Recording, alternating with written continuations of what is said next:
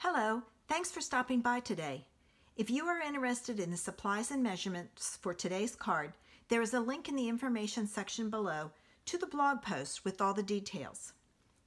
For today's card, I am using the Hollows Night Magic. I'm specifically using the Open If You Dare and the Large Spider. I am also using the Cobweb Embossing folder and some of the metallic mesh ribbon. And check out this cute card. I did some embossing of vellum, and it may be hard to see, but I also embossed, oh, I forgot the pearls. I also embossed the spiders. So the first thing I'm going to do is I'm going to take, and here are my measurements. I need my basic black card base. All right, I'm going to take my basic black card base and my large frame, and I'm going to tape this in place so it doesn't shift on me, and I'm going to cut the front of this out. Okay, save this frame because you can use it for something else.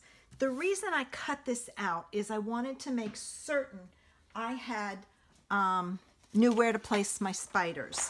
So I'm going to grab a scrap piece of paper, and I'm going to grab my large spider, my Versamark, and my embossing buddy, and I have my embossing powder over here.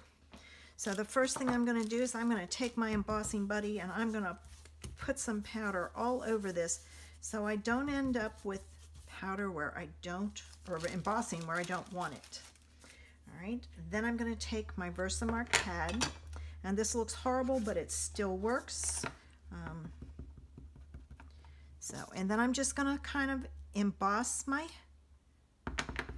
or stamp my, I should say stamp my spider all over. Let's have this one coming down, and I'm varying the placement and the direction. So it looks like this spider is crawling all over this piece of paper. All right, now that I've got that done, I'm going to take my embossing powder and I'm going to add my embossing powder all over.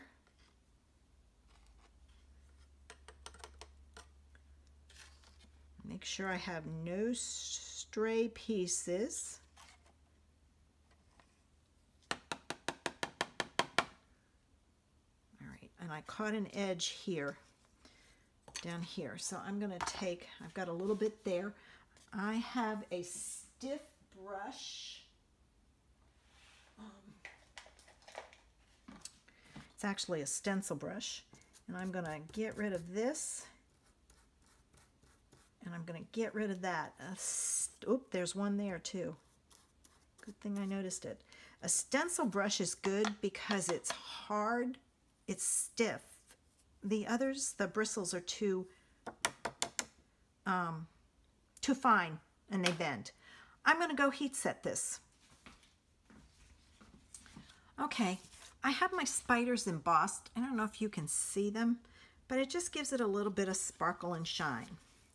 The next thing I want to do is I took a piece of vellum that is 3 3/4 by 5 1/4, and I used that embossing folder and I embossed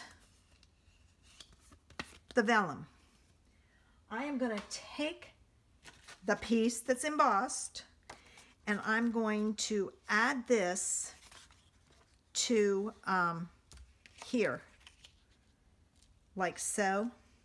So I'm going to take my tear and tape and put it all around the edge of this. This is the raised side, so I have to do it on the back side. Just make sure you do it the right way. I want the raised side up. So that's what I'm doing. I'm putting the raised side up. And I'm just going to add, oh, wait a minute. I had it the right way.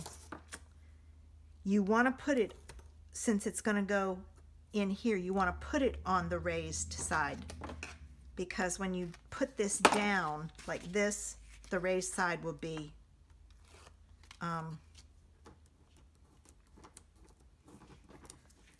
showing or coming through the hole. And I'm going to take this off so I don't have that piece. Okay, that's another advantage to this tape. You can roll it off. I don't know if you can do that with the tearing tape. I've never tried. But when you make a mistake, you learn things like that. All right. And I'm going around all 4 edges. And you need to go around all 4 edges because you want to make sure that this sticks down to your card base. All right, I got it on there.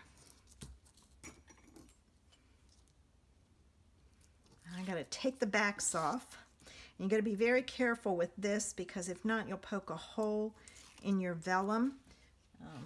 It's okay if it's not going to show, but you never know. So just take your time and lift it slowly. All right, now this piece is going to go on here, and I'm just going to kind of do my side to side and top to bottom. And then I'm holding the one side up so that you don't get a wrinkle. And then I'm just kind of pressing it down. All right, there it is. I haven't even folded my card base yet, so let me do that now. All right, so we've got, oh, and you know what? I did not put my ribbon on first. I did this one, I did mine. All right, so what I'm gonna do is very carefully lift this up. Do this first before you put your stuff on. All right, and I'm gonna tie a quick knot and then I'll stick it down. The reason I don't want to tie the knot because I don't want to waste my ribbon. So I won't waste much that way. And you have to do a double knot on this one. It's not going to stay tied if you don't. So do a double knot like so. Then stick it back down and nobody knows. Right? You're not going to tell on me, are you? All right, and then I trimmed this, and because this ribbon is so thin, I'm not worried about the fact that it hangs off. I figure when I put it in, I can kind of tuck it that way. All right, now we have that. Darn, darn, darn. All right, I took the Open If You Dare, and I stamped it on a scrap of Whisper White with Cajun Craze.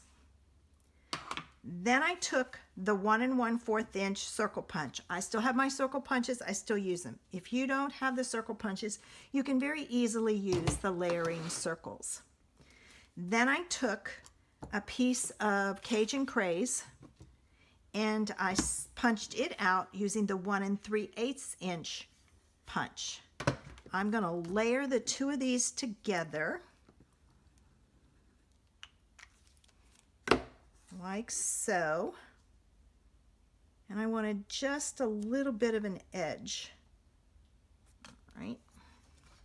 And I'm going to take and I'm going to add that to my card base using dimensionals. So this one would take about 3. So I'm adding those. Take my backs off.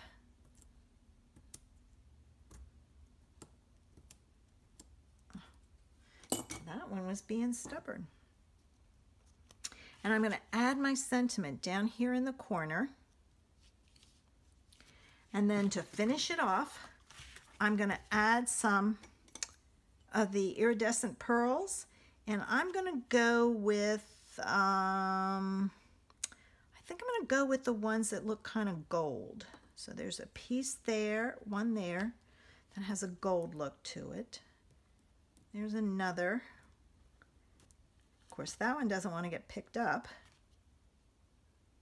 So I sometimes cheat and put it on there.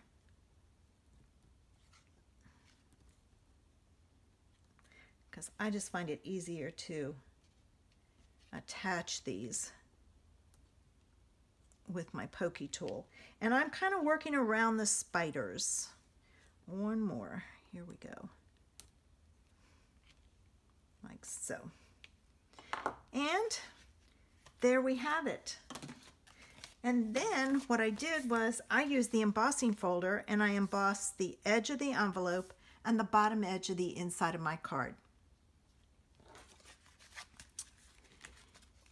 If you've enjoyed today's video, would you please give it a thumbs up, which is a like on YouTube. I would love to have you subscribe to my channel. Click the button below. If you want to be notified when I upload a video, click the bell next to the subscribe button. Thanks for stopping by, and I hope I inspired you with today's creation.